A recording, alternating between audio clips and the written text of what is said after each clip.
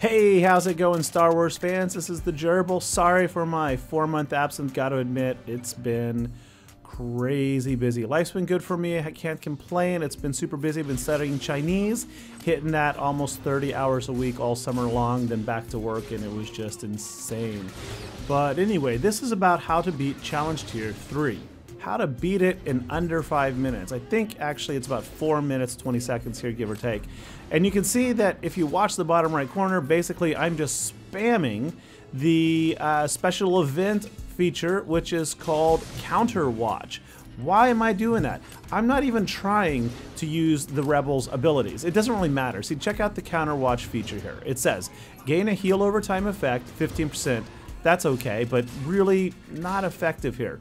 Retribution, that's what you gotta get. You get that retribution so that they counter-strike. Plus 50% offense for 1 turn, which is gonna help you a lot more than it sounds.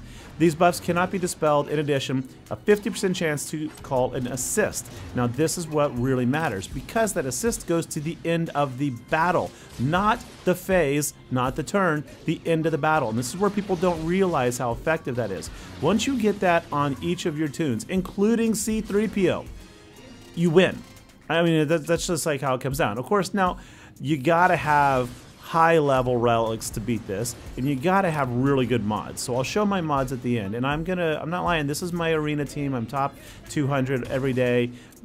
Sometimes I can make it like number 60, but there's about 100 Galactic Legends in my shard now, and I don't really beat them. I have a chance against the Supreme Leader, but whoo, no, it's just usually a loss.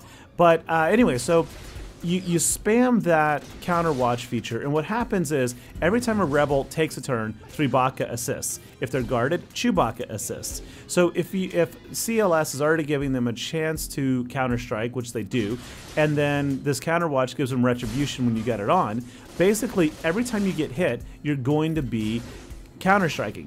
And so let's say C3PO counter-strikes. Well, it's no damage, right? But Chewbacca is going to assist there for about 30 to, well, anywhere from 15 to 30,000 damage at this tier. But then with that 50% chance for the assist, let's suppose it hits Han Solo, who shoots, which gives Chewie an assist, and then Han shoots again.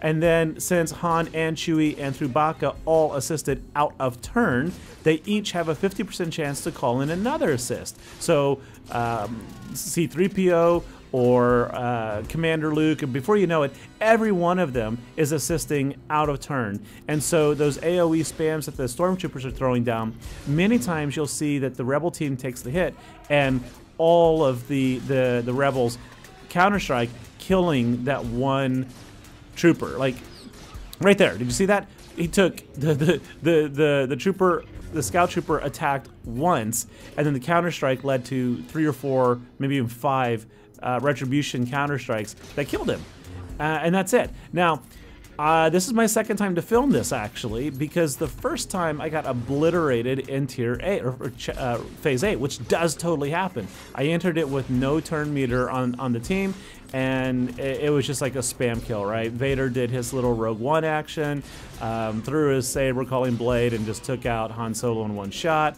Then I think it was Thrawn fractured Chewbacca, and at that point it's just game. I mean, it's like you got to have those two in here to happen. So this time I was a little more cautious here in Phase 7. You can see I'm going a little bit slower, entering, trying to make sure I have some turn meter lined up. And watch this. Watch how simplistic this is. Okay, you start off by stunning Palpy, then you try to kill Vader before he does his Rogue One scene. All right, so we knock him down a bunch, and then we get all those assists in there, and he's gone, right? Don't use your Rebel special abilities until here. Save them. Just spam that Counter Watch button as much as you can. Then here you can use all of them, right? Han's special attacks, Luke's, and especially C3PO's to call the whole team in there. And you can see these guys haven't even taken a turn yet, and they're down. Oh, there's an attack. All right, 1 Royal Guard got an attack in. That's it, 1. To the end. Check out how awesome that was. Whew. All right, now let's take a quick look at my my speed and offense and stuff. You can see where my mods are. Here we got Commander Luke Skywalker. You can see I got health and speed on him. I know health is not optimal, but his speed, look at that, plus 153. Those are god mods. I'm not lying. And then the damage is 8553, which is not insane for him. You can get him much higher.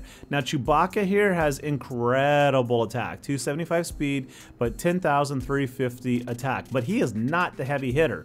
C3PO, I've got him modded for speed and health again because I put these on very early in the game, but he's pushing 303 with his ability.